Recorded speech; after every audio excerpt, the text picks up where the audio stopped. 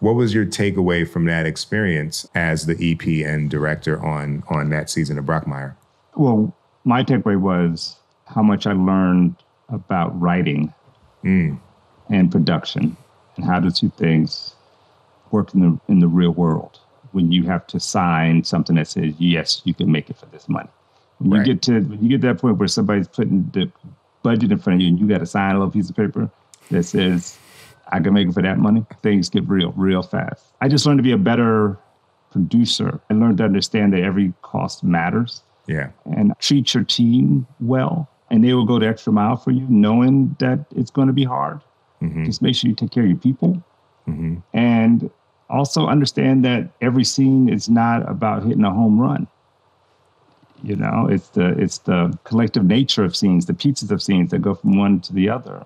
Because, you know, you want to make everything dope. And at the end of the day, it's just two people really talking. Right. That's really all it is. And they're sitting down. Right. So you're just like, oh, I just need some overs and I need a nice big wide shot because I want to get this vista. Right. And getting to that patience inside of you is hard at times. And understanding the power of simplicity, I think, is what I took from that.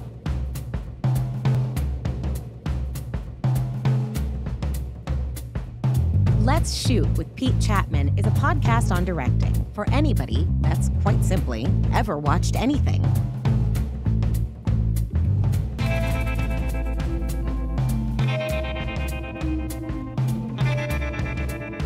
Visit PeteChatmon.com to get your official podcast merch, hoodies, hats, jackets, mugs, and other swag, and learn more about your host.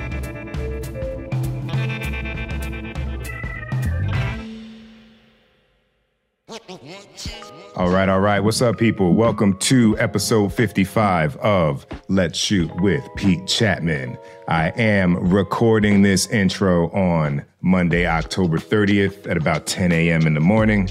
And this intro is for my friend, my directing comrade, and someone that I've looked up to for quite some time, Mr. Mo Marable. Some might know him as Maurice, but he in my phone is Mo. So today's guest is the director, Mo Marable. But before we get into it, as you know, the little bit of quick catch up. And what have I got to say for this week? Not much going on in the director part of my life. As y'all know, the strike continues. I think the word on the street and the word from all the trades is that a deal is anticipated this week. But as we all know, what's in the room is what's in the room. The rest is hearsay. Who knows? But I sure would be excited about a fair deal being reached by the conclusion of this week, which would be the first week of November. Happy Halloween to y'all who get out there and trick or treat. But in the interim, we just got back. My wife and I got back from New York. We went to go support some incredible Broadway theater. In particular, we went to see Jaja's African hair braiding. And let me tell you, that shit was dope. Jocelyn B.O. is the writer of that play. She also did Mean Girls. She's someone who's been in front of the camera, someone who's been behind the keyboard. Maybe I just coined that. Maybe I just made that phrase up. But Jaja's African hair braiding is amazing. And this is her first work on Broadway. I strongly urge people to check it out before the run is complete. It's a super powerful play. It's got some of the most well-rounded characters that I've seen on stage or on film and in TV in 90 minutes. And I think it's a real treat. I would hesitate to tell you anything about it that might step on the idea.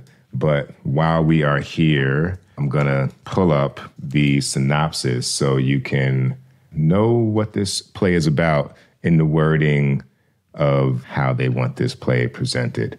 So let me see. Maybe what I'll do is go ahead and give you a little bit from the New York Times, which says, review at Jaja's, where everybody knows your Maine. Jocelyn B.O.'s Broadway playwriting debut set in a Harlem hair braiding shop is a hot and hilarious workplace sitcom.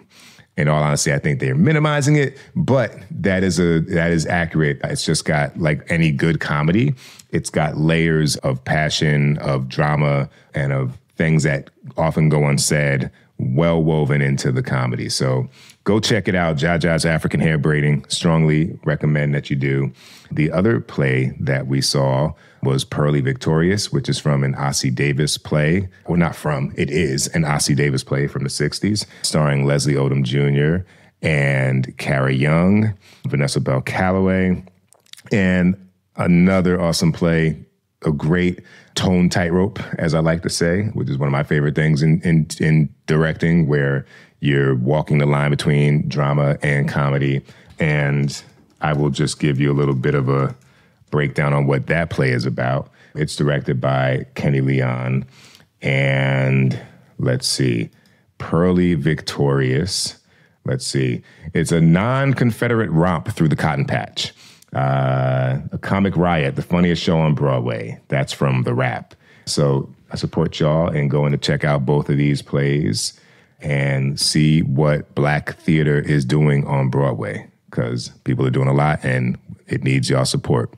So now we will transition to our star of the show today, my man Mo Marable. And they say you can be a jack of all trades, master of none. But I think that this gentleman is a master of all the trades that he's applied his hand to.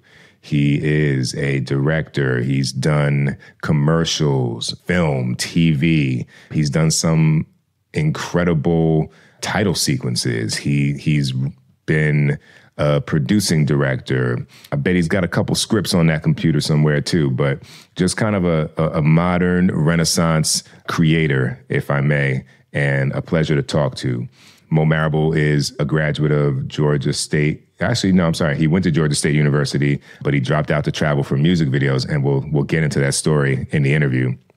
He's best known for Brockmire, Insecure, Woke, and Killing It, and he made his series TV debut in 2015 with The Game. Other titles that he's been associated with include title design for Def Poetry, the most deaf opening, Cedric the Entertainer Presents, Carnival, the show behind the show, and Deadwood, the show behind the show, both for HBO. He was director on the Carnival one and EP on both of those. He's directed Veep. We get into that story. It's Always Sunny in Philadelphia, Hap and Leonard, Suits, Wrecked, Miracle Workers, The Last OG. That was the first time where we actually, I think, met, and it was a pleasure. And I think that was the first time that we were back to back, because when we did Insecure, I think I did episode 302 and Mo did episode 303. So it's great as a director behind the scenes to kind of get the baton or pass the baton to another director and learn what, things to look out for on a particular show, or what the best ways to succeed in realizing your episode might be. And he was always open and honest with that. So much respect due on that. Let's see what else we have here. Grand Crew. Let's see. And he's got a few movies that are in development too. So we'll get into all of that, y'all. I'm not going to just read you a list of Wikipedia credits. I'll let you hear from the man himself. So with that, let's get to our interview here on episode 55 with my man Mo Marable. Roll sound. Speed. The interview. Take one. All right, brother. So tell me where you're from. I know we're talking to you in Atlanta, but where are the roots? Where are you from? Yo, the roots. My dad was in the military, right? So I bounced around a lot as a kid. I how can I say this? My people, though, and what I claim is Georgia. Look, my folks are from Valdosta, Georgia. They grew up in the country on farms, So we good old country folk. Just good old country folk. And that's Valdosta? Valdosta. Actually, Valdosta, Georgia, but actually my mother lives in Dixie, Georgia. Okay. Right? We'll get to that later. She lives in Dixie, Georgia, in the middle of nowhere. But if you know people who went to FAMU, she's probably about an hour and a half from there. Okay. So how does a young a young boy growing up in the country parts of the rural parts of Georgia get connected to storytelling and wanting to be involved in this business that we're in? You know, like I said, my parents grew up there, but I was blessed, you know, with my dad being in the military. I grew up in Germany. I grew up in Nebraska. I just traveled a lot and just got to experience a lot. And when we lived in Germany, my mother would take us on these trips like every few months around Europe. You know, it's like driving from Atlanta to Charlotte, you know, like everything was just kind of right there. And I kind of fell in love with art, and I kind of fell in love with a lot of different things. But when I got to, and also I love movies, man. Like I love movies. I remember when I was about 8 years old, I begged my parents to let me go to a movie by myself. And they were like, you out your mind. And why'd you want to go by yourself? I don't know. I just wanted to, you know, when you're a little kid, you want to feel like I'm grown, you know, I'm big, I can do things. Right. And I had an older brother who was 4 years older than me. And they finally let me go to the movies. And I was religious about it. I went to the movies every Saturday. Like I was going to that matinee. I wanted to smell that popcorn. You know, I wanted, like, it was just a part of me. And they finally let me go. And let me say this, we lived on a military base, so it was a little safer than your average neighborhood. Right. But I was about 2 blocks, and I noticed my brother was following me like 2 blocks from behind. And I didn't say anything. I just went to the movie. I sat in my seat, got my popcorn. I don't even remember what the movie was. And I acted like my brother wasn't there, but that's how committed I was. And we should tell the listener, a matinee is it used to be from from 11 to like 5 p.m. That was the cheapest show. And it could be, at least where I was in Jersey, it could be like $3. You know what I mean? Maybe $5 at the top. And now maybe now the matinee is only the first show, if that. If that. They're trying to get all their money. Yeah. They're trying to get all of it. And so so that's where my love kind of really took off. And then, but you know, when you're not from LA or New York or now Atlanta or New Mexico, but when you're at one of these production hubs as a kid, you have no idea what this world is like or how it's done or you know, for me, everything just felt like it was magic. It felt like, you know, TV was a magic box, you know. Movies were magical in the sense of like transporting me places. And I had no idea about this world. The only director I knew of back then when I was, you know, I'm older than Pete, everybody. So back when, but like not even a hop. Well, it's a hop. But I knew who Steven Spielberg was, right? He had done Jaws. He was like, you know, like he was an Uber director celebrity. But I didn't know what he did. But I was trying to figure it out. So I thought how to get into it was go through marketing. I really did as a kid. I was like, oh, well, commercials are like that. And, you know, I see all these commercials, these movies. Maybe I need to go through marketing.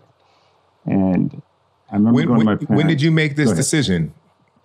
Oh, probably like my 9th grade in high school. So you were focused. Okay. I love it. I love it. Yeah. And I was like, I want to make commercials, you know, first, and then I'm going to make movies. And my dad was like, oh, hell no. And when I graduated, my parents were like, nah, you need to find something else. So I studied accounting. And I studied accounting. And I hated it. And I dropped out of school. And I joined the Air Force myself. And then when I found myself, but also when I joined the Air Force, Spike, and we all know Spike, you know Spike. Spike had hit the scene pretty hard. Yeah. Like, he was everywhere. And he was the first Black director that got my attention, that was so loud and so about what he was trying to say that it hypnotized me. And I just started studying everything about what this guy was doing. By this time, he'd only done like Nola Darling and School Days. Right. You know what I mean? Like that, you know, and I was just like, this dude is amazing. And he was so pro-Black in the sense of getting Black stories out and all those things. And I literally decided to get out of the military. I found a loophole. I had been in. I was going to say, I read Catch-22. You don't just get out the military. No, I found a loophole, and I petitioned to get out early, only about 6 months early. I went back to film school. I went back to school, and I went to Georgia State University here in Atlanta. And if Spike Lee spoke within 100 miles of Atlanta somewhere, I was there. Right. I was trying to find my way to tell stories.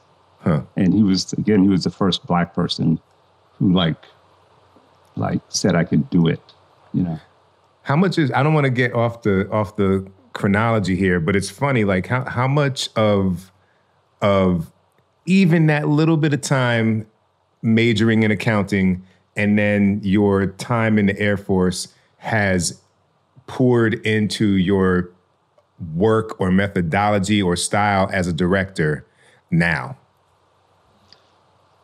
I'd say probably a lot.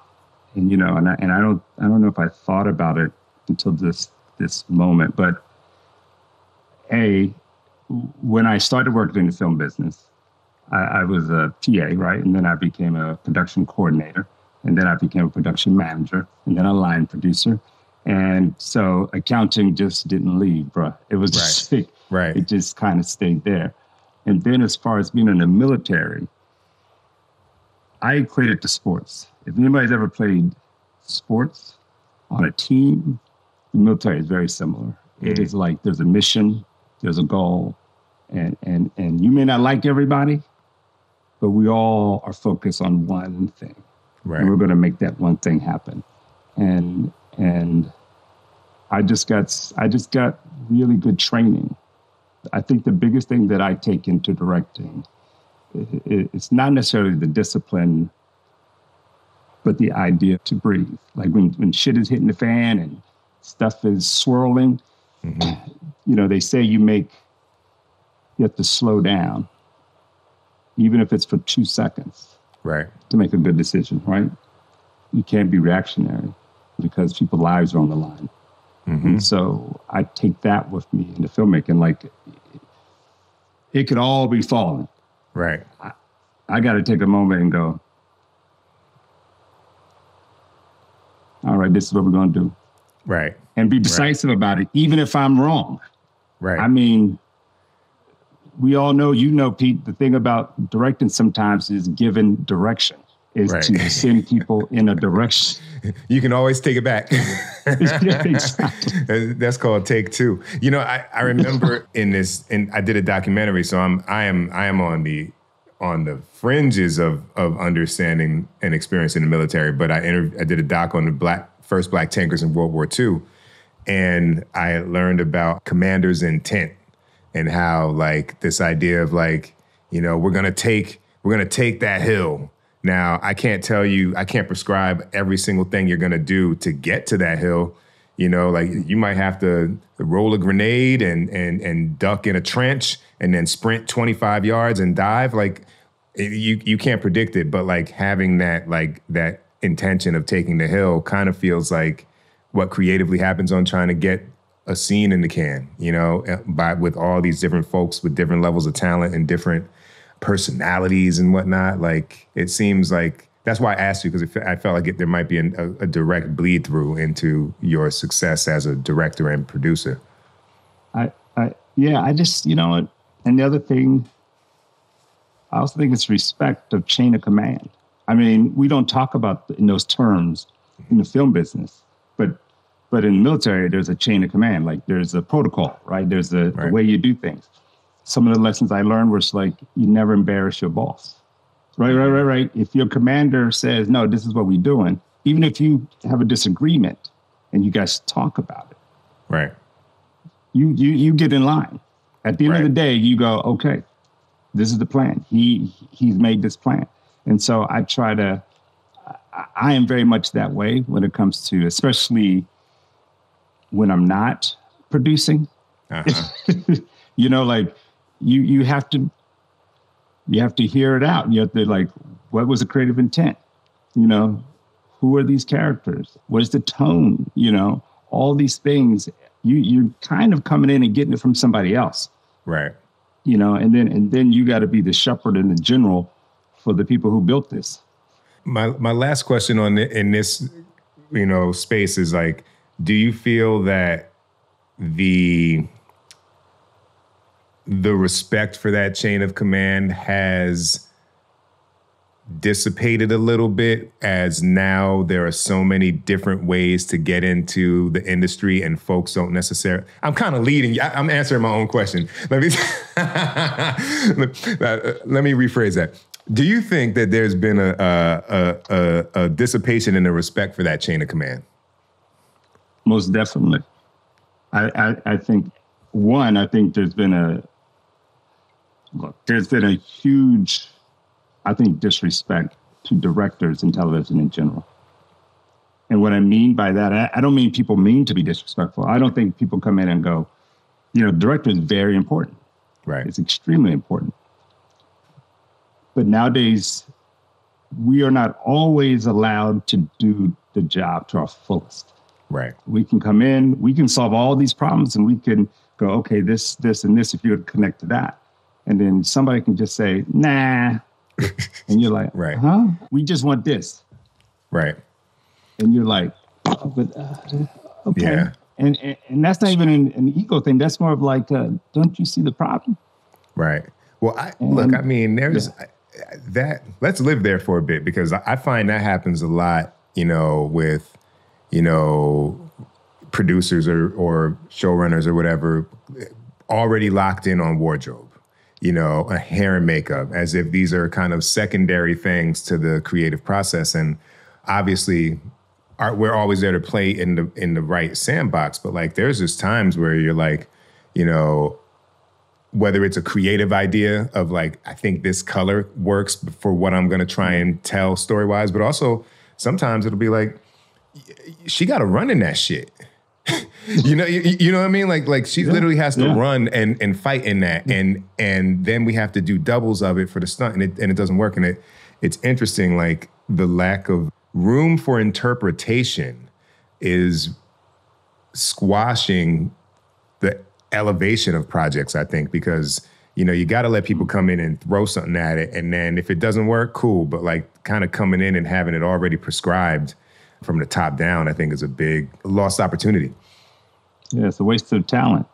You know, I think and I'm gonna talk about Pete just for a second, Professor Pete. This is Professor Chatmon to me.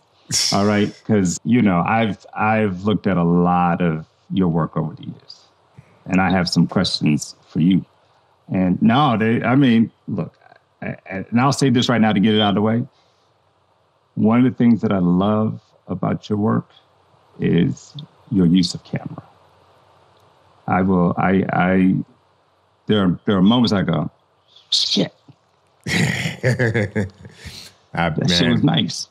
Man, I appreciate it. And I just want to say that because I think very few television directors I would consider filmmakers. You know, I mean, there's a side of television directing. Once you're in the game and once you're playing in the sandbox, you could get by painting by numbers. Yeah.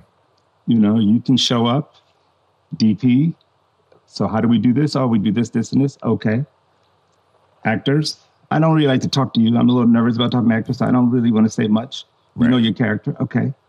And I just got to make sure I have my coverage. Right. And there are ways to walk through this industry like that. And work a long time. A long time. And from the outside, it looks like decent work. You know, but there are what I call filmmakers, and we're lucky enough to know some of the same folks. But when I see people who change, I can tell. I'm like, oh no, that's not a part of the canon. That's different. You know, wow, that's a little more cinematic this episode. Who did this? You know, you can tell, you can feel it. Right. And that's one of the things I really appreciate about you, Pete. Well, likewise, man, since we're here, you know what I mean? Like, I mean, you were I think on Last OG, I think you were the first time I had to hand off like a scene to, or yeah, I think it was a whole scene. Oh, yeah. It was Tracy in the jail. It was God, was it when he met Rakim, giving him his haircut or something like that? And you know, you're always a little nervous about what you're gonna get, what you're gonna look at when you log in and look at the dailies. And it was perfect. You know what I mean? And I may have told you this before, but early on and to this day, I've probably lost like 3 jobs to you. You know what I mean? Like, and I'm always like, I get it though. I get it. You know what I mean? And in this like beginning of this conversation too, now I even have a better understanding of why. You know what I mean? It's having done that accounting and having had that experience in the military and bringing that, you know, to the job where folks know that you're a good EP, producing director. So, you know, there's definitely folks where I've been like, why this cat? You know, if I'm being honest, you know what I mean? Yeah, I mean, dude. You know, but like every time I'm like, yeah, right choice. So, well, you know, yeah, and I didn't mean to cut you off. I apologize. I remember, and one of the things I think most people, well, if you know me, you know me. Me and Pete have had the pleasure to work together twice. Insecure, right? Like, back to back. Insecure, back to back. Last OG, back to back. You know, I have a throwback photo that I'm going to throw up probably this Thursday. But you told me a lot on Insecure. Like you really were like, yo, look at this, look at this, look at this, think about this, think about this. You know, yeah, you were very, very, very helpful because it was my first time playing in that family. Yeah. Yeah, man. Well, this is I love this. This is great. Well, I guess, and I want to, when we get back to kind of your work as a TV director, I do want to kind of find somewhere to sit and talk about the craft so we can figure that out. But after returning to Georgia State, I assume that was an undergrad program. Yep. How did you transition into the professional, quote unquote, world? So you remember I dropped out of Georgia State. I went to Georgia State. I went to Savannah State for a year, transferred to Georgia State, dropped out, joined the Air Force, got out of the Air Force, went back to Georgia State because it was the only school that had a film program that I could get into and that I could afford. And so I went back, and while I was there, Spike Lee was producing a film called Drop Squad in Atlanta, low budget, independent. And I just begged to get on that film. I begged. I went there every day. They were like, nope, we ain't got nothing. We've already hired all the PAs. Nope. I just kept asking.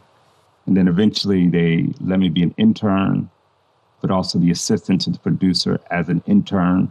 And then the key set PA didn't show up on the first day. So they threw me in that, but I still had to assist the producer while being the key set PA. And then I just did, but you know, you remember them times, I'm sure, like when you're young and you're like, this is all it is. This is all I got. Right. You know, this is what I have to make it. Like there was not even an option. I would have worked 24 hours.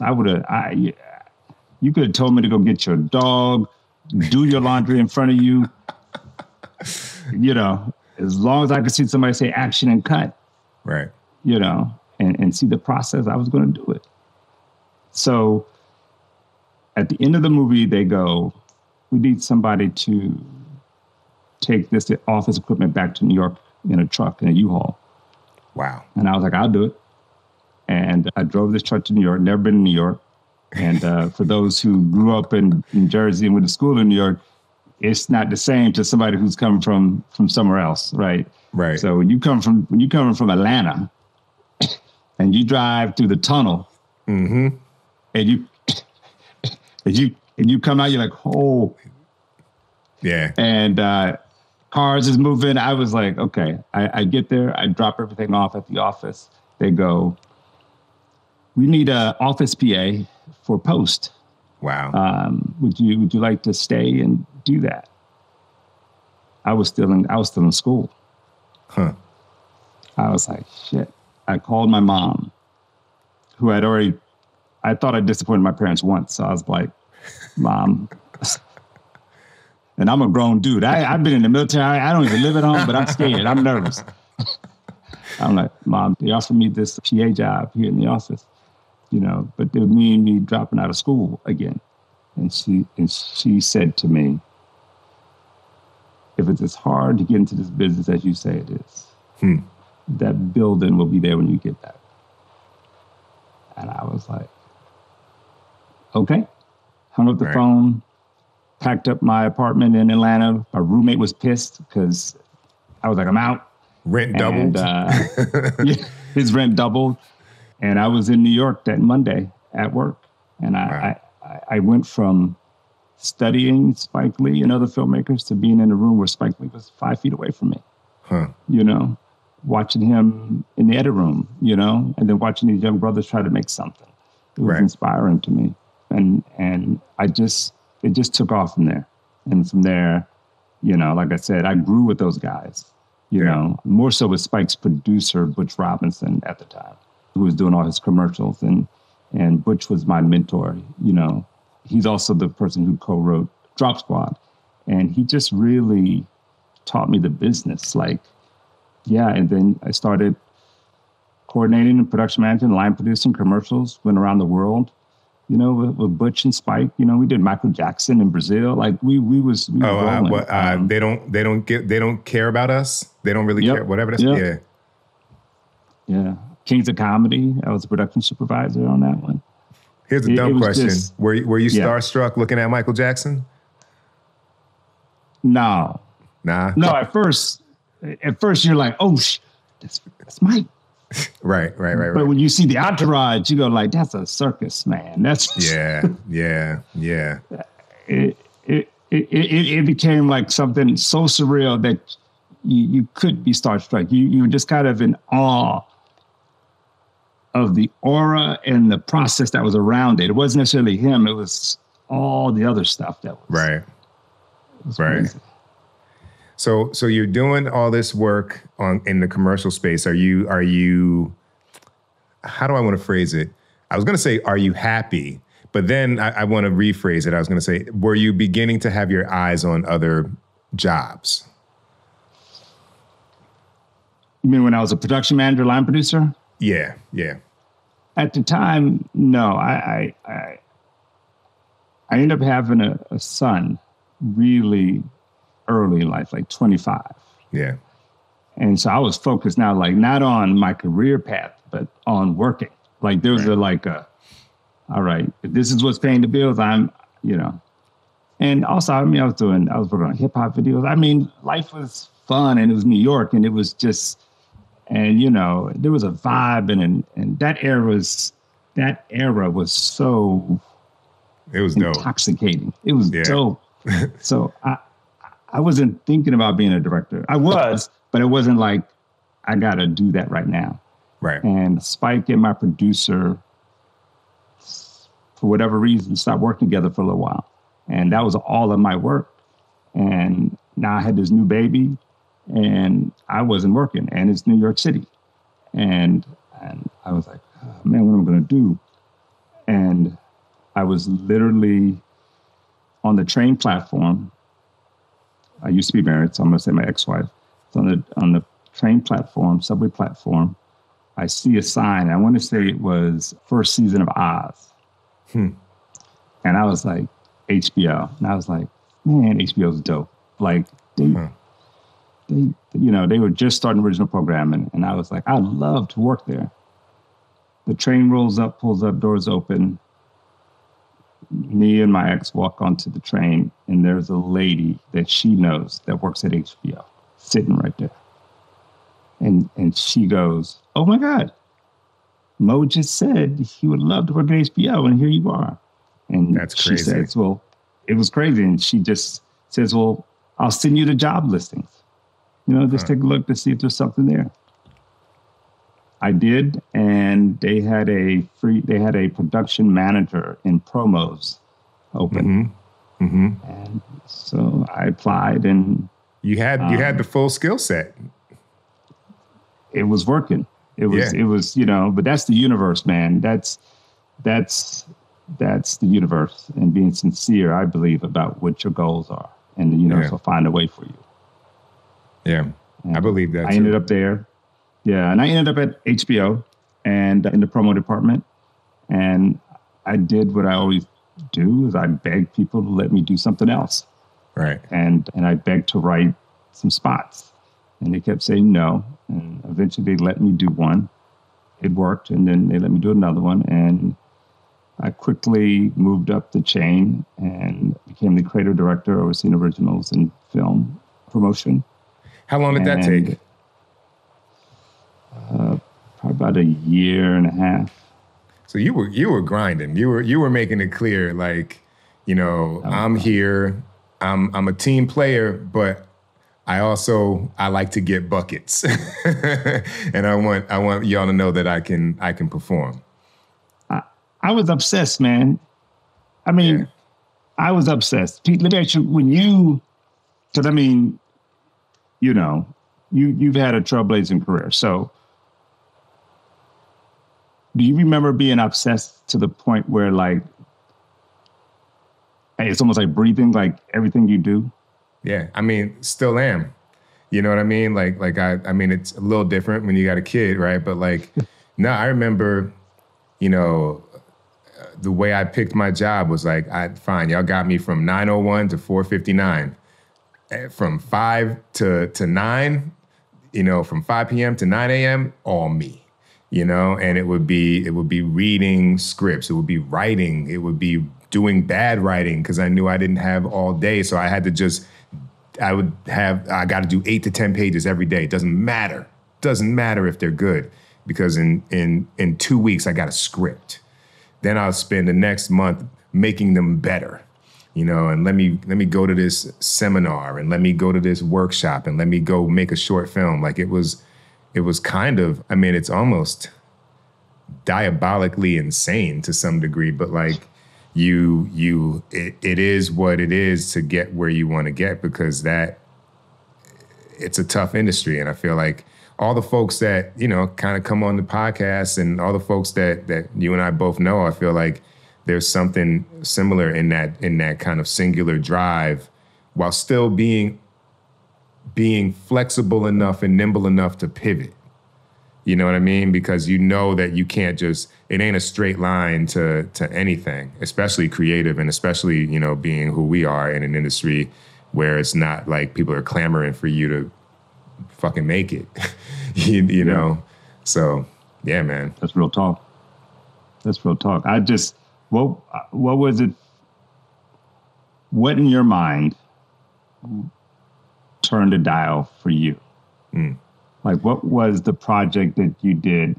Now, again, I know some of the journey already. Yeah. So I'm just asking, like, even after you got into the TV game, because I could be wrong, but you sold your movie before you did actual television, right?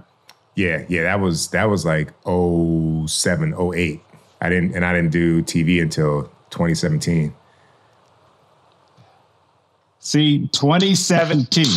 2017. Pete, how many shows have you done since 2017? It's about 60. That's I can't even, that's a working motherfucker right there. I'm sorry. But it's been very fortunate. And I give it up to the people who had multiple shows, who were able to hire me over and over again. Because I mean, that the numbers would be different if it wasn't like, and I've said this on the pod a lot, but like 13 episodes between Blackish, Grownish, and Mixedish. Like that's how the numbers got up in the beginning, before it was like hopping around to like one, almost like a different show every, like in a calendar year, every show being a different show. But yeah, man, you know how it is. No, I look, I was just talking about the obsessiveness. And again, all the people that I know who are successful are was at some point insane. Yeah. They had to be. I don't see how you can be in this industry. Right. Well, that's what's interesting too, man. Cause you met Tristan and Jada, she does all the research. So I got your file right here. You know what I'm saying?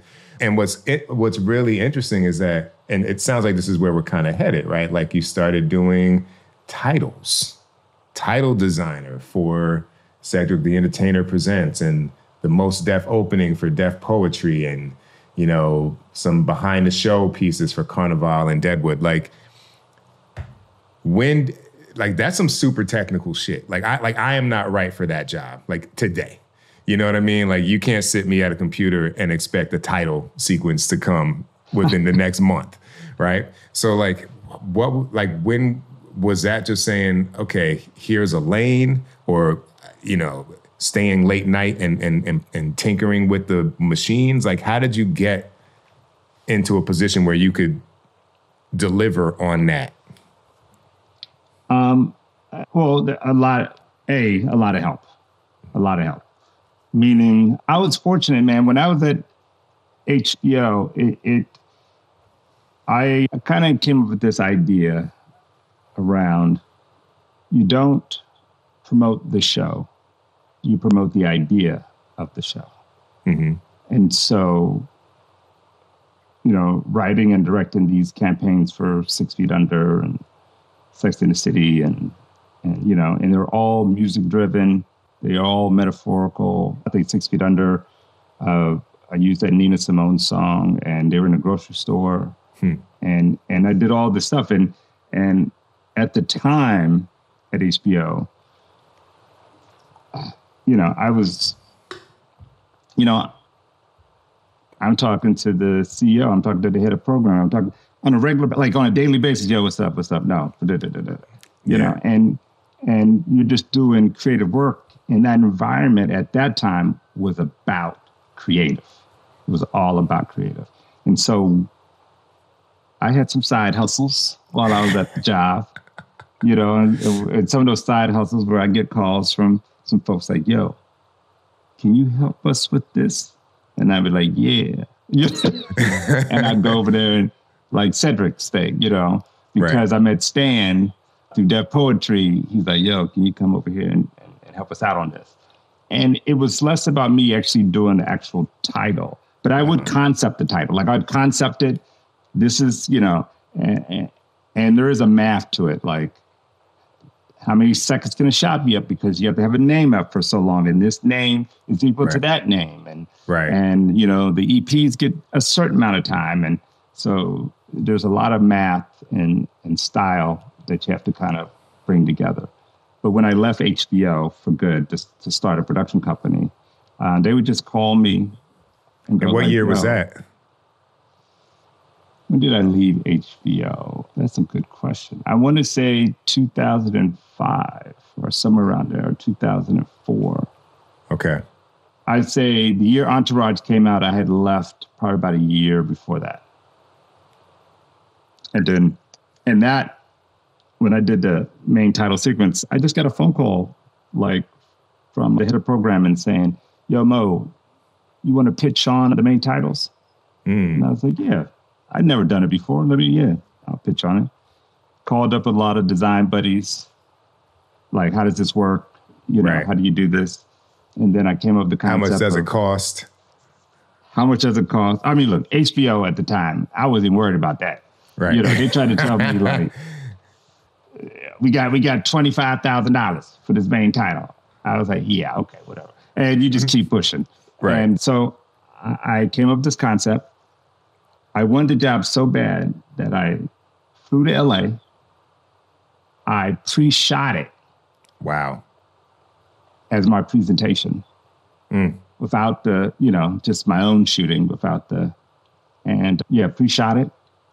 Did this thing. I spent my own money. Did you have that overhead shot, that dope overhead shot where they all get out of the 4-door convertible? Not in my pre. Okay. Not in my pre. That's a memorable sequence. That's a memorable sequence, man. The moment you said it, I was like, I remember all of that shit. And I went in and I pitched this sequence. I showed them what I was going to do. They looked at me and they were like, okay, can you step outside and just wait out in the parking lot? And I was like, yeah. And the next design company was coming in to pitch. And this other design company, I forgot their name, but they've done everybody, like Game of Thrones. But they were huge. Right. And I got a phone call like 30 minutes later to come back inside. And they were like, yeah, we want you to do it. And we want you to do this, which you just showed us. Wow. And that was that. That's got to be hella validating. It was crazy. It was crazy. But I was obsessed about, can I create something that people will not get tired of for 5 years? Right. You know. Now, was that the point? Because was that before True Blood? I think it was, True right? Blood. Yes. Oh, yes. Because I feel like when I think about impactful title sequences, to me, it was Entourage, and then I feel like there was a few years before True Blood. You know, not that the other ones weren't great. Like, you know, Sopranos was cool, but like it was just kind of like they were more just about images, and there was less kind of design or like filtration or effects on the things. But I remember Entourage, and then I remember like 6 Feet Under was kind of the next kind of benchmark. Yeah, and then it was like True Detective. And that was when it was like, okay, now you can't mess around with your titles. Your titles are a fucking episode, you know. And then what's disrespectful now is that in the binge watching of it, it's skip intro, and it's like you're skipping the whole mood. You're skipping the wind up to like go from whatever the fuck you were doing before you sat down to start getting into the show. You know, and it's an art. So respect for that, man. It is an art. It's an art, and it is a shame that people are doing that. And you know, I hear you, man. But I really love the challenge. I really did. This is Anya Adams, the director of Yellow Jackets and the Decameron, and you're watching Let's Shoot with Pete Chatmon. Transitions: A Director's Journey and Motivational Handbook is Pete Chatmon's book from Michael Weezy Productions. The reviews are in. Greg Berlanti says, "There's a reason why everyone who works with Pete falls in love with his work. The lessons he imparts here are invaluable. Do yourself a favor and read it cover to cover." From Sarah Gamble, Pete's sharing gold nuggets that will spare you a ton of wasted time and help you channel your drive, talent, and ambition in the most productive way. And from Jesse Williams, this business has everything to do with preparation and expectations. Transitions grounds lessons in reality while empowering our artistry to run free. Not an easy balance to execute. Transitions: A Director's Journey and Motivational Handbook is available on Amazon and anywhere else you get your books. Don't forget about your mom and pop shops, people. At what point are you saying, okay, I want to, titles are cool, you know, I come in, I pitch, I get the job, I go in the parking lot, they call me, you know. But like, when do you say I want to be behind the camera, I want to do an episode of TV, and how do you get there? On a narrative tip, it was pretty much, I was making a really great living in commercials, like outside of the HBO titles, right? I had an imprint. I had a company called Believe Media. I had a company called Brown Bag. And that company was owned by me and Charles Stone. Huh. And we had that, we were doing commercials. And Charles was eventually like, Mo, I want to go back into movies. I just want to do movies. Uh-huh. So we dissolved Brown Bag and I stayed at Believe Media. And I mean, commercials can be intoxicating. Like if you get on a good run, there's a party that's like, why would I even? I worked hard for 2 weeks. I'm going to make the same amount of money if I worked on something for 3 months. Right. So you just, you kind of get into this. But that's if you're space. Also the producer, though, right? No, back in the day. Okay. Back in the day. Again, I'm old. So back in the day, they used to give you guarantees. Like when you sign with a company, they give you a guarantee. And that could be anywhere from $100,000 to $500,000. Right. And they're saying that they're going to make sure you make that money. Right. And you don't have to pay it back if it doesn't happen. Wow. So they better get to selling. Yeah. And then on top of that, you would get profit participation. Right. You know, I think by the time I was finished, I was making 30% profit participation. Wow. And, you know, that's like residuals, but you don't have to wait for it. Right. You know, it's so, but you've definitely talked about this. I eventually left that model and went back to my own thing because I just, you know, I know production, you know, and somebody taking 18% off the top as a fee on the production, not like on the whole thing. I was like, they didn't even call for you. They called to work with me. Right. I want that, you know. Right. And so that's how that ended up happening. But what happened was I was doing a bunch of commercials and I got a call. Who used to be my number 2 at HBO was now the number 1 of the promo department. Yeah. And she called me and said, "Hey Mo, can you do a promo for Veep?" And I was like, "Nope, I don't do that anymore." And she was like, "I really need you to help me on this one. It's not easy." I was like, I said, "Okay, I'll do it. Do the job. You know, it's fine." I leave. I find out that Julia wrote a note to Richard Prupler basically saying, "I really love this guy, Mo." You know, by this time, it didn't really, I had worked with every celebrity at the network. So I wasn't even like, oh, that's, you know, like it was nice of her, but it wasn't like, oh my God, you know, like, you know, I was like, cool. And then Larry probably about, you know, because you know how it is. Once you work with some folks. Yeah. You're like, I was in Brazil with Michael Jackson, you know, like, thanks for the accolade. Yeah, thanks for the accolade. It's cool. It's cool. And she was, you know, it was nice. And like 2 or 3 weeks later, I get another phone call. "Mo, can you do this Veep thing?" And I was like, "No, I already said I don't want to do promos." Right. You know, I'm trying to transition. And so basically what happened, they said, "Please read the script." So they sent me a script and I'm like, 16 pages. What? So I'm reading and I'm like, okay, they're trying to tell a little story here. And then I go like, "Now who are you going to get to play Joe Biden? Like, he's too recognizable. Who's going to play Joe Biden?" And then they're like, "Joe Biden." And then I was like, whoa, wait, back up. What is this really for? What's this? Right. And it was for the White House Correspondents' Dinner. So I was like, yeah. And next thing you know, I'm at the White House. Wow. Every couple of days. And I'm, you know, it's me, Julia, and a writer. And, you know, we're in DC and, you know, we got to shoot, you know, 16 pages over the course of a total of, I say, 12 hours over 3 days. Total hours. Right. You know, yeah. And it was just awesome. And we had a great time. I learned so much. I can imagine. And you can really make anything if you plan it, right? And yeah, so that was great. And it aired at the Correspondents' Dinner. Wow. It was on the news that Monday. And that Monday afternoon, I got a call from BET seeing if I wanted to direct an episode of The Game. Wow.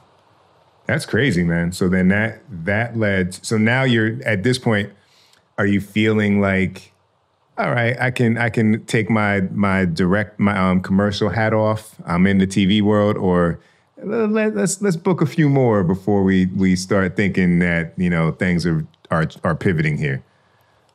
I honestly didn't think I was going to have a TV career. And I'm being honest about that. Like, I come in, I do the game. It's my first time. And I think if it wasn't for Mara and Celine, because they truly were supportive, like really, really supportive. And, and if you don't have support, first time is, it's all new. And they were really supportive, and the team was supportive, and the crew was supportive. And I believe Angela Gomez was my AD. And small world. And we did it. I did it, and then I thought I was never going to work again because I didn't have an agent. Yeah, I'm saying you out here working and getting direct phone calls, and somebody, but I assume somebody somewhere was like, why aren't we in on this? Well, Salim, and I give him credit, during all this time, I haven't said that I was also VP at BET for a little while. Right after the stock market crashed in 2008, things were a little dicey out there in the commercial space. And they offered me a contract that I couldn't refuse. And I helped launch the game, the show, The Game. And it was the biggest launch, I think at the time, in cable. Right. Like they had like 7-something million viewers. Wow. And I got to know Mara and Salim just through the process of helping them market their show. And I told them that I wanted to direct TV. So it all just kind of came back. And that's, when I talk to folks, and I talk to students, or I was like, you got to let people know what your intentions are. Yeah. Because you never know when they're going to see an opportunity for you. And if you never said anything, it just, and so I think it was the seeds that were planted in the conversation that were had. And I think the buzz just allowed it to go, let's pull that trigger. Yeah. Did you make a distinction between, like, okay, let me ask this. Do you view The Game more as like your first episode just because of the specific nature of Veep and how you had to shoot that?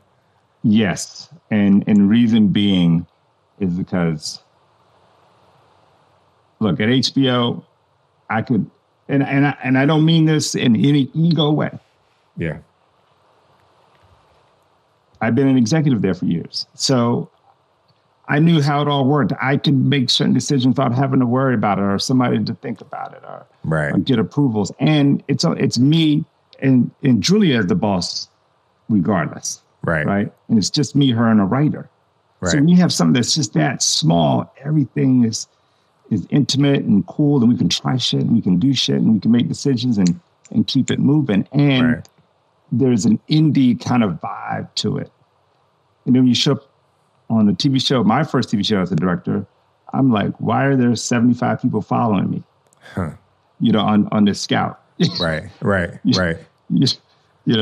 Oh, I got to make a speech in front of everybody about every scene at this location. Right. And so next thing you know, I go from like, oh, okay, this is a whole thing. Right. And getting behind schedule, like being efficient on your day, all that was new. And I was not efficient.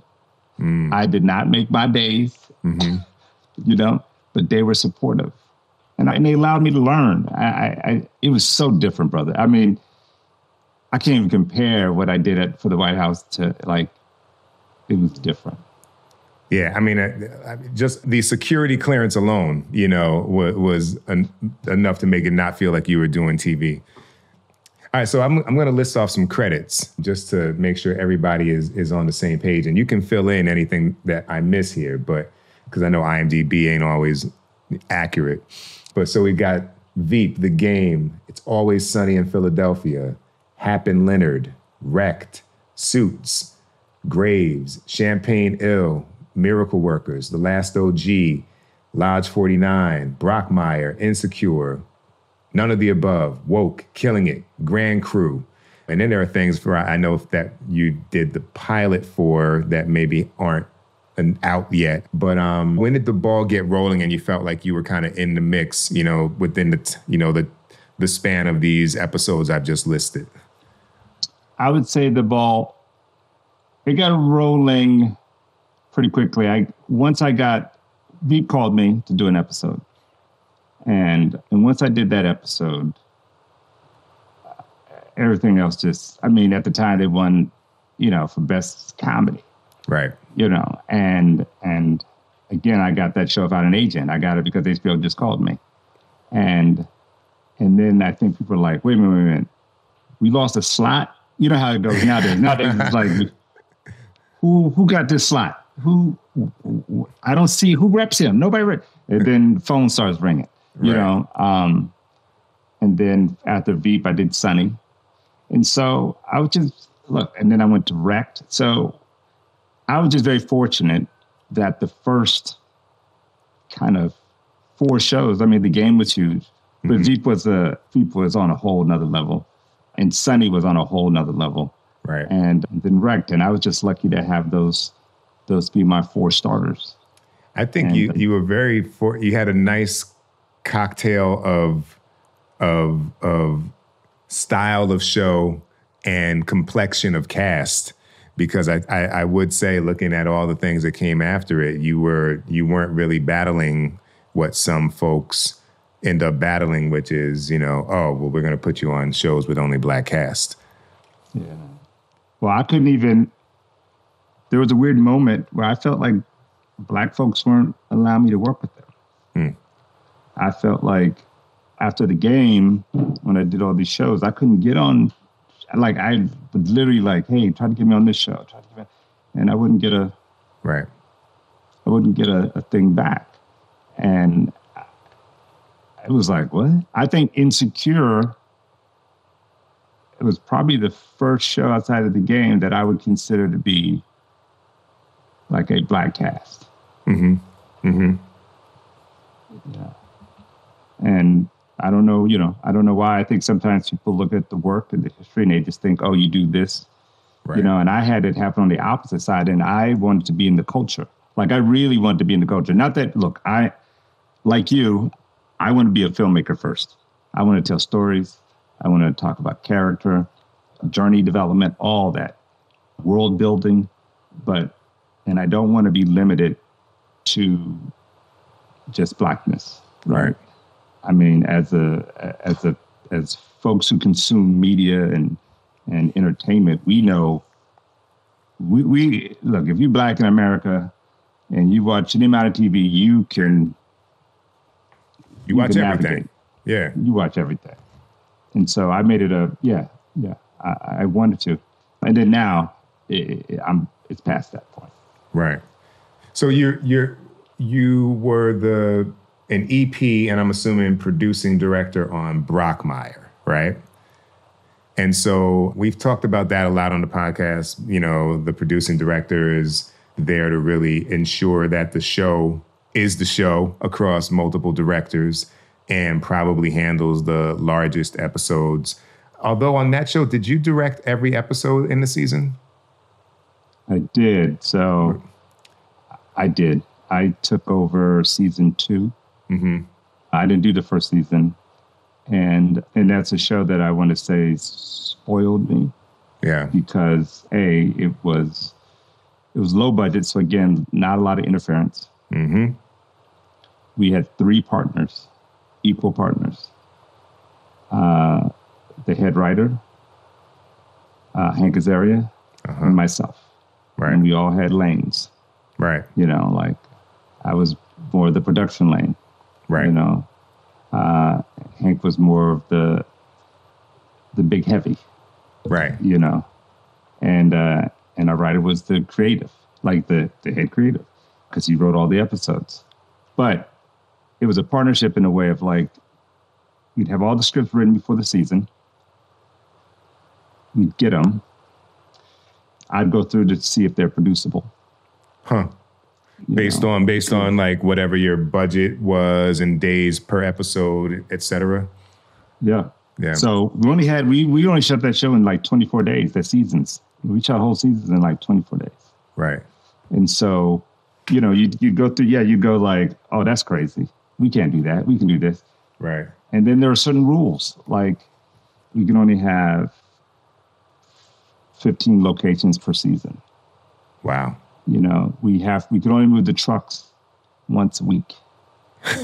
You know, See, folks need to hear this because it's like you watch something, but there are so many logistics connected to realizing a show and an episode successfully across an entire season. It's a military operation.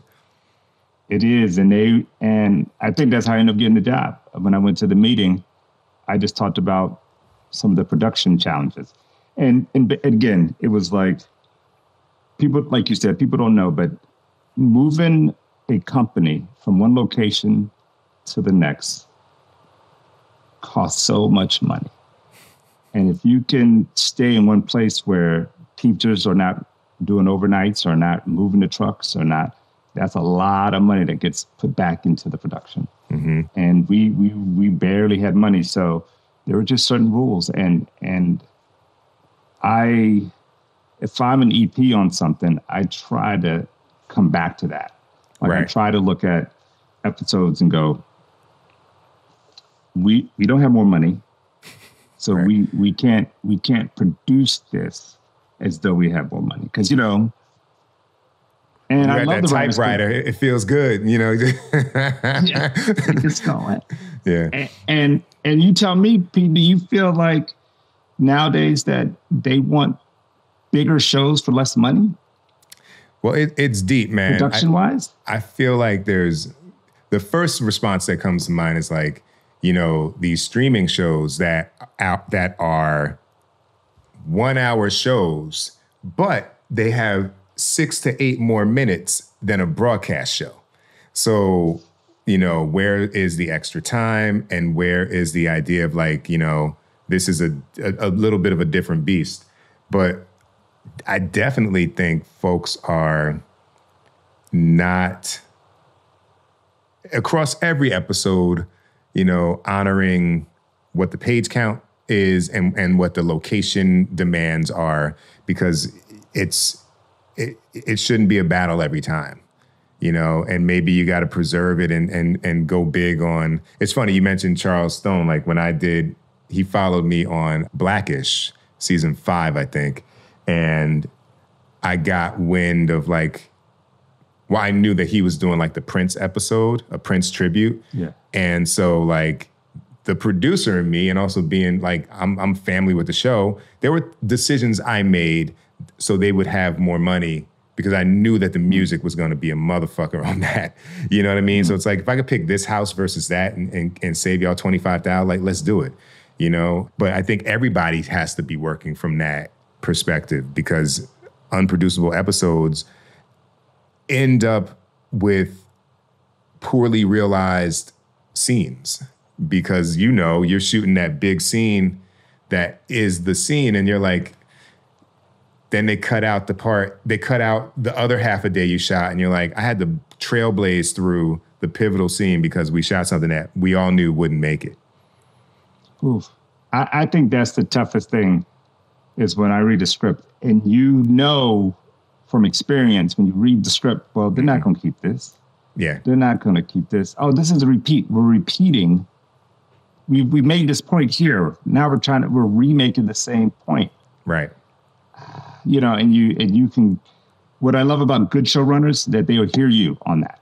Uh-huh. And they will go, okay, oh, you know what? Let's fix that. Let's fix that. You got some folks out there who are like, yeah, but let's keep it. I'm like, right. We could do it like this, you know? Yeah. Well, yeah. Well, what was your? And it's bad. And yeah. Go ahead. Go ahead. No, I was saying something you said. When you have an over-ambitious script and you don't have the money or the time, sometimes it ain't about the money, it's about the time. Mm-hmm. And you don't have the time to produce it properly, it actually makes the whole episode worse. Yeah. You know, because everybody's trying to cut corners everywhere in order to save something that ultimately is probably not that special. Wow. Because you won't have a chance to make it special. Right. And I find that hurts the most. Right. Yeah, man. No, that's so true. I was gonna say it's the analogy of like watching an episode where everybody keeps trying to jump and, knock the basketball from being stuck, behind the rim, but nobody could reach it. So it's like there's no game. It's just everybody trying to reach for something. What was your major takeaway from that experience? And you touched on the fact that it sounds unique because you weren't necessarily having to like onboard directors. Like you each kind of the three-headed team had their own lane. But like, what was your takeaway from that experience as the EP and director on that season of Brockmire? My takeaway was how much I learned about writing and production and how the two things work in the real world. When you have to sign something that says, yes, you can make it for this money. When you get to that point where somebody's putting the budget in front of you and you got to sign a little piece of paper that says, I can make it for that money, things get real fast. I just learned to be a better producer. I learned to understand that every cost matters. Yeah. And I learned that treat your team well, and they will go the extra mile for you, knowing that it's going to be hard. Mm-hmm. Just make sure you take care of your people. Mm-hmm. And also understand that every scene is not about hitting a home run.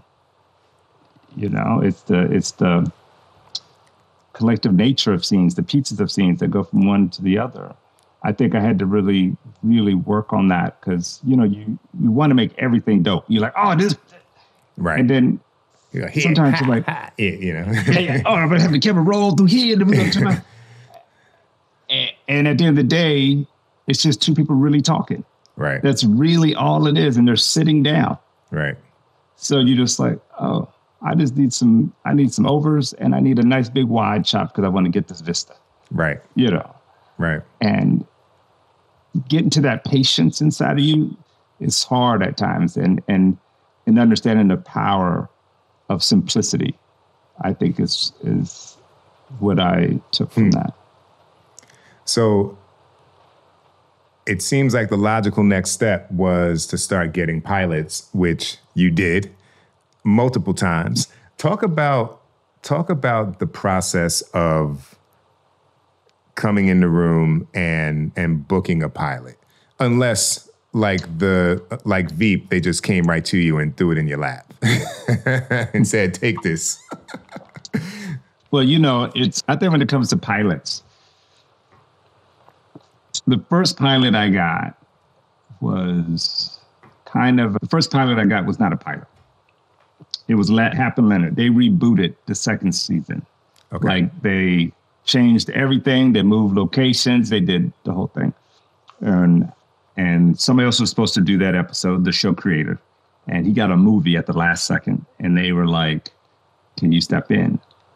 And I did the first 2 hours and had to really hone the world and the look and the world building and all that. And that was that. But the actual first like true pitch was probably Woke. Mm-hmm. And the script just spoke to me. And I just came in with my POV. And I think at this point, I didn't care whether I got the job or not. I just really wanted to say what my piece was and what I thought would make it interesting for me. Right. And one of the things, because truth be told, they already had a director when I interviewed. Right. And when they were nice enough to tell me after while they were interviewing me, I was like, oh, okay. Right. And I still gave them my pitch, told them all the stuff. My biggest thing is I didn't want the animation to be 2D animation, that I wanted to use practical elements. Right. And do more puppet approach. And I had a lot of notes on the script. And a lot of thoughts about the direction of the show and the look and the feel. Right. And I was unfiltered and I didn't care if I lost the job. Which is the key, right? That's what helped me. Because they got to know, Well, for the right partner, right? The right partner is looking for somebody who is going to be additive. You know, I remember I had an interview for a film that Netflix was doing. And so I came in there and I was like, I had my notes and blah, blah. And I was looking, and then I just got the sense, it was like, oh, y'all want to shoot this. You know, it was just like blank stares and like a nod here and there. I was like, oh, y'all don't want any notes. Okay, cool. Well, I'm glad I did that because I would not have wanted to find that out later. So yeah, man, it's amazing when you come in kind of with a perspective and with a confidence that lets them know that they'll be in specific hands, you know? And I don't know. I think for me, I definitely like to come in and get a vibe that this is going to be family. If we're working together, mm-hmm.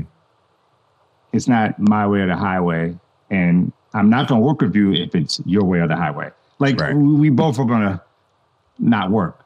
Right. But I do want to set this feeling that I know you worked on this probably for like 5 years, right, or 3 years. I understand that, you know, and I will respect that. But this is what I would like to bring, and you know, let's see if we can bring it together.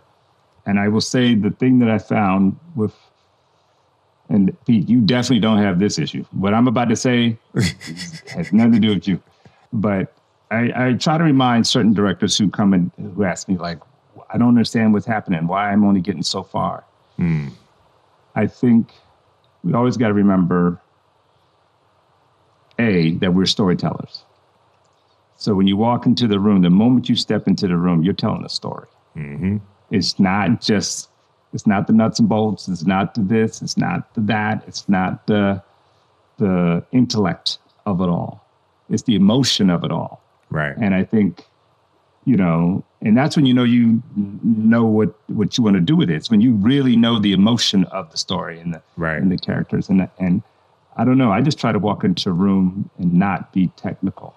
I try to walk into a room and be emotional and talk about the journey of the characters and what the light means to me. You know, like when I start talking about the look and the feel, it's still all emotional. You know, there's you know, and I think young directors, if they're struggling with their interview process, just you got to remember they're not there to. They technically get all their shit covered. Right. Right. They got it covered. You know. Well, what I always view it like what makes me,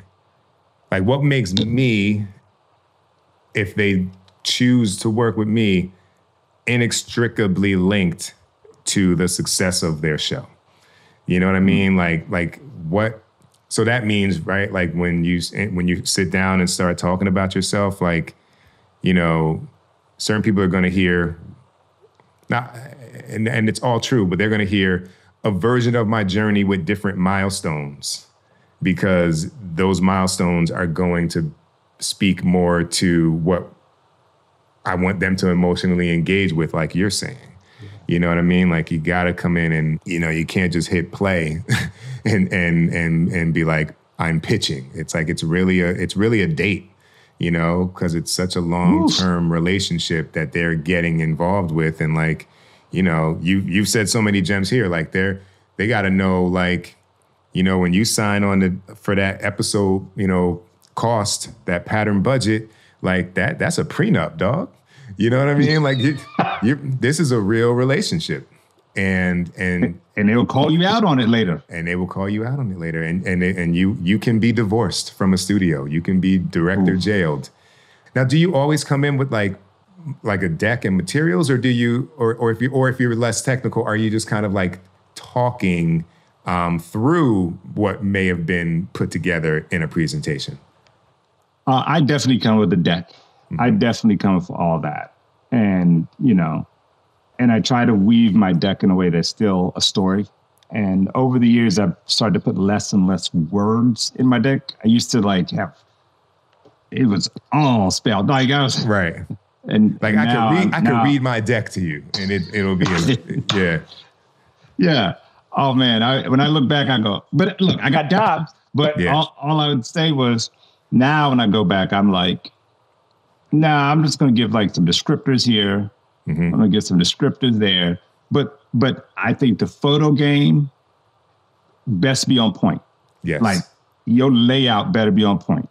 Yeah. And because they think that's what they're buying. Like when you show them that shit, if that shit is just kind of like, oh, it's cute here, cute there. Yeah. Your cute ass is going to be out the room. I mean, Right. like, Right. you better be fire. You know? Man.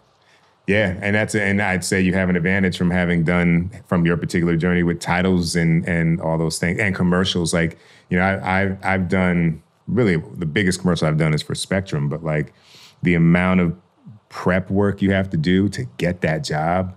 I mean, you basically have to shoot the commercial to get the job and be able to talk through like all the things you intend to do. You know, if you can bring that into these conversations and then still. It's the one thing, too, like these pitch meetings are kind of like the one, it's almost the director as the actor, in a sense, right? Because, like, you've got everything you want to say figured out. Like, you know, I also, you know, I write it all out and I have it on the deck on another screen. Like, I keep looking over here, but, like, I don't want to get caught reading it. But like, I know like, man, if I could just read that shit, I'd be killing it. because you know, like you've got that word play and you've got like, it's almost like a crutch, but like you have to know the script and all wherever the scene's going. And then you got to back out and be able to like, you know, respond to what the other actor is doing, which is the executives on the other side. Cause they might not let you talk for 45 seconds straight. They might ask a question and then you got to reload and reconfigure your whole thing because now they just took you away from where you were going. So how do you get back there, you know? Hey, Pete, I got a thing that I do. Like I have my script. Look, I talk about emotion, but I work all that shit out. Like you just work that shit out, right? You know, that shit is all typed up. And I take if it's Zoom, I take my things and I put them right the boxes of the people right at the top, and try to make it as small as possible. And I have my script take up most of the screen, so that I'm always looking in the same area. Right. But I can still check these folks every now and then. But I try to divorce myself from them as much as I can. And man, just so many real world cheat shits, man. But so you do so. What you've done? How many pilots? You've done 2 at this point, or 3? Champagne Ill technically is the pilot. Mm-hmm. Woke. Mm-hmm. Grand Crew. None of the above, which was for what's the division at ABC? Freeform. Freeform. Freeform. Was that Kenny's script? Yeah, that was Kenny's. Okay, that was Kenny's script. And y'all met on the game, right? And we met on the game. See, I love it. Yeah. Okay, that's 4. So those are 4. Yeah, those are the 4 official pilots that I did. And so, like stepping out of that, I have 2. Well, no, one question. What's the biggest thing that you learned coming out of your 4 pilots that you'll apply to the 5th? Each one was its own beast. Each pilot was its own problem or challenge. Mm-hmm. And I think when it came to Champagne Ill, a lot of that was already heading in a certain direction. So it was more about coming in and finding my lane with these guys, mm-hmm. and kind of just trying to make something good, but they were so heavy in it already, right? That and the show was already picked up for a season, right? They bought it before we shot it, right? So the dynamics were different. Woke, you don't know if they're going to go or not, and one of the things that I learned was put it all on the table, everything. You don't know if they're coming back. Mm-hmm. Don't even worry about how they're going to shoot the rest of the season. Right. You made the best damn episode, whether it's too expensive for us to keep doing, but if you made the best episode, they'll buy it. Can I stop you right there? What is your what makes it the best damn episode? Like, is it cinematic coverage? Is it, taking more time with performance? Like, what are the three things that you would do on a pilot that you wouldn't do as a guest director? On a pilot, I would scrutinize the scenes harder. Meaning I would probably fight longer for things that I want. I'd really no, we just got the battle. If I'm a visiting director, I'll battle, but it is eventually, to scrutinize and seeing casting, the casting, being so involved in the casting, and third, hiring the DP, those. For me, all the creative elements, making sure the DP, the production designer, and the cast that I truly am on board with. Not that I'm, okay, this is what I'm working with. No. Right. No. Right. And, if they bought me for the pilot, that means they bought my approach. When I sat down, I talked to them, and I told them, if you buy that approach, this is what I need to make that approach. Right. And I think it's about learning, and it's hard for me, to be unapologetic. About what you feel is what you need to make a great episode. Right. And I think, and I had great partners, and I feel bad that the one me and Kenny did not go. I would say in hindsight, there were things, because I love Kenny. So there are things that Kenny wanted that I may not necessarily have wanted, or done that. And I think, and I wanted to support him so much that I don't know if I always supported myself. Right. And I wanted him to win. And sometimes wanting your friend to win or wanting somebody you know and love to win, you still have to be that dude sometimes. Right. And when you're not that dude, it doesn't help anybody. Right. That's deep, man. That's deep. Sorry to get in the way of the takeaways from the pilots. But I just wanted to ask because I've seen, a variety of pilots, and I've often felt like what I would do is, try and make this thing look so good that it's undeniably sexy, attractive, and the best version of itself, and whatever that means. Yeah, I agree. It's got to look, man, nowadays your pilot better stand out. Yeah. And that means the look of it. And when I say the look, there's commercial look, but Pete, you know this, there's style to a look. And I think what a lot of people don't have is style to a look. That's why certain things just, that's why the Bear is the Bear.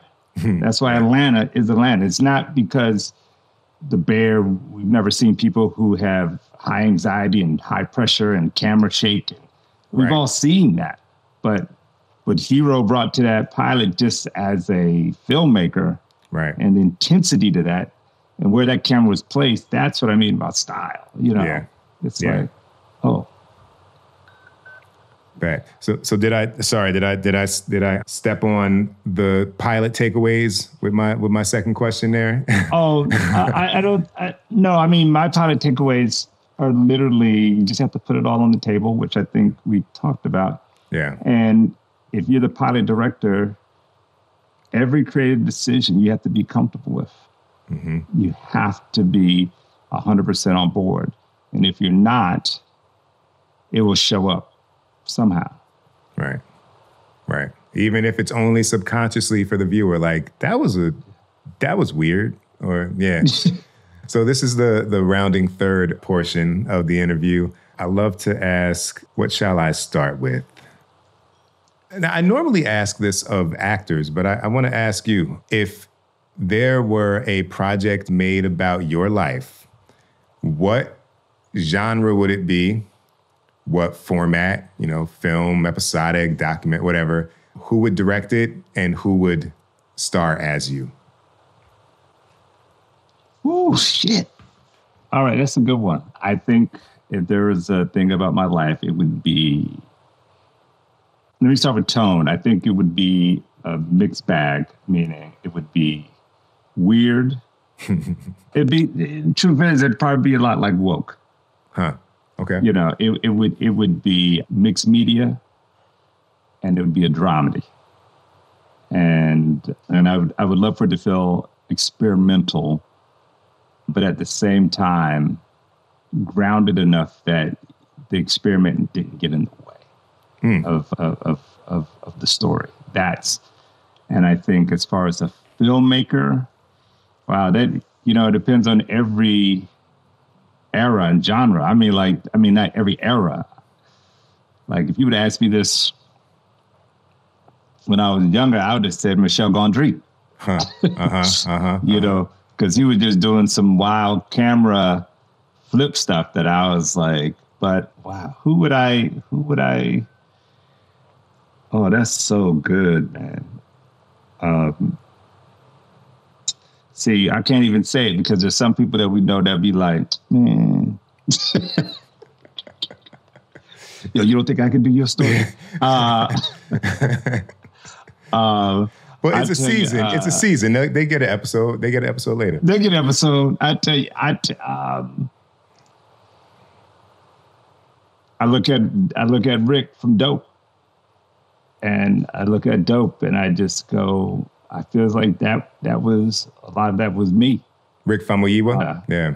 And, you know, it's Rick. And then I think, yeah, I mean, I like Rick, and I forget this brother's name. Oh, why? But he did that episode in The Watchmen, the black and white, Was it Steven? Yeah. I know you're talking about. Yeah. I mean, he inspired me that season. Like, when I saw that episode, he blew me away. But I'd say Rick. Okay. I feel. And who would play me? Yeah. Oh, man. Who would play Marable? Oh, shit. You still acting, Pete? You still dabbling in? Oh, Stephen Williams. I had to look his name up. So we had that in there. No, I don't. You don't want me acting in nothing, man. It's not going to be what you want. I was going to ask you about that, but you know, that might be a dinner conversation. I got to get into it with you about that. Acting, I don't know. I mean, I could go Lamorne. I could go. Yeah, I don't know. That's a tough one, brother. I'm sorry. I got to pass on that. I can't even. Yeah, that's too I my like head the question for me. because it requires some real consideration.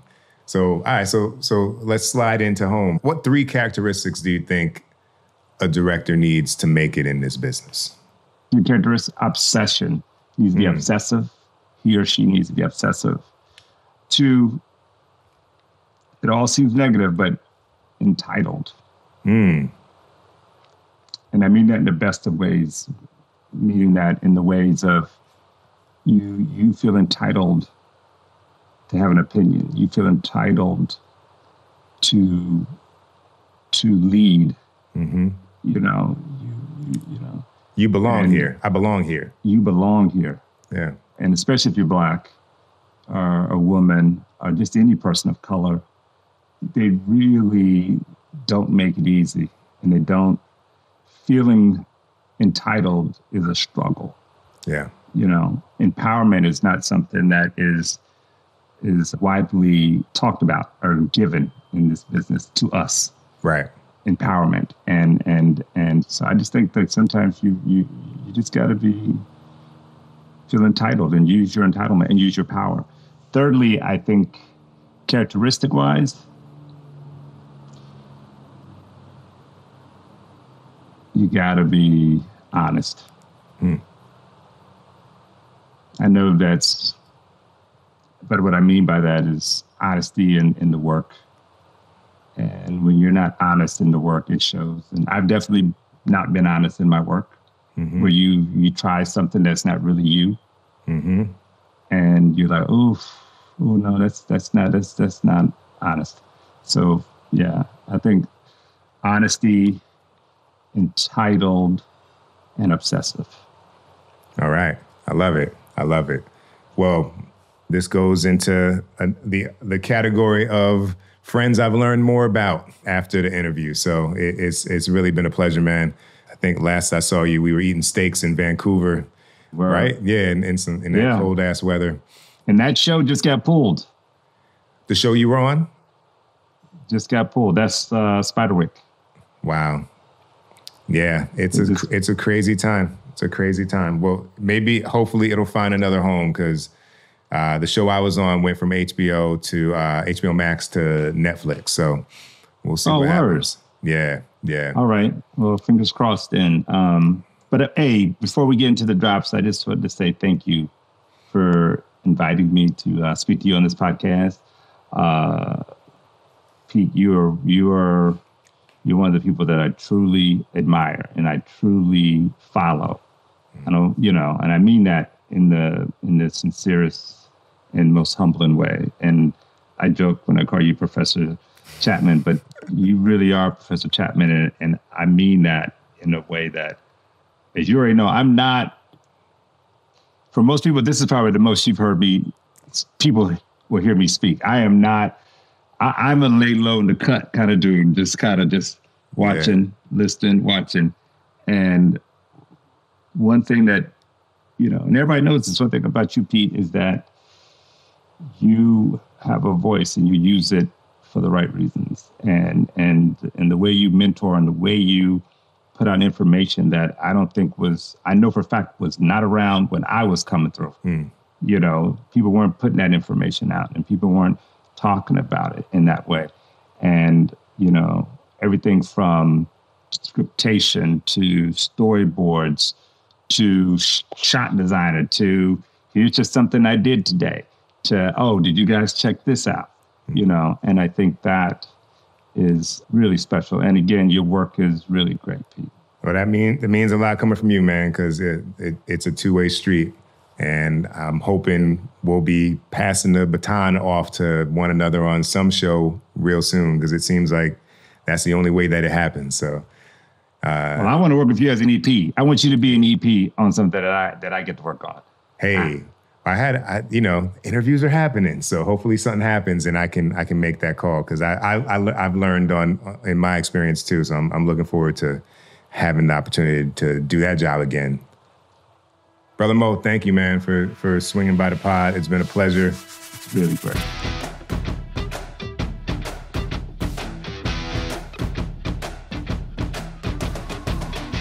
What's up, people? This is Pete Chatmon. Follow me on Instagram and Twitter via @PeteChatmon. Follow the pod on IG via @Let'sShootWithPeteChatmon, and hit up our mailbag with questions, suggestions, or hey, donations if you're feeling like it, via let'sshootwithpetechatmon@gmail.com.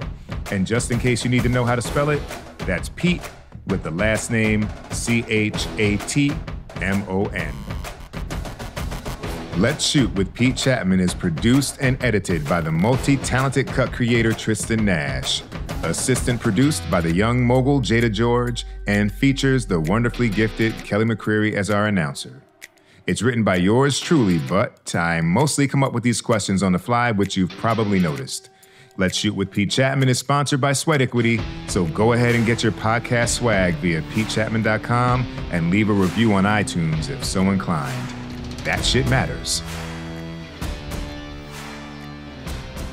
All right, y'all. Thanks for tuning in to episode 55. Join us next week when we have our special guest, Princess Monique Films, for episode 56 of Let's Shoot with Pete Chatmon. And as always, y'all, stay safe, spread love, and keep creating.